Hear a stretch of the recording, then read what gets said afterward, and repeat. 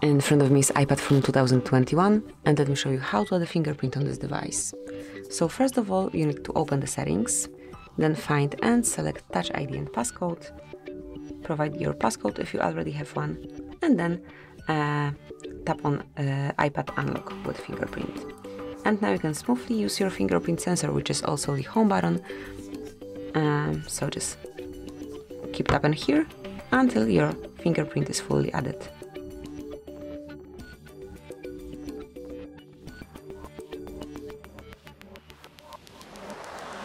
So just lift up your finger and then put it on the sensor so it is fully added.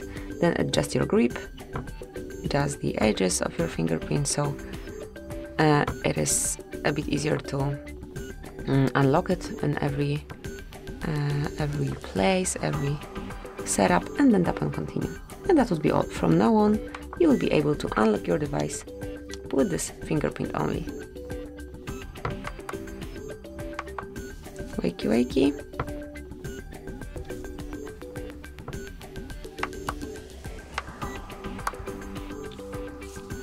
Okay, so it's definitely due to glow, but let me try it one more time.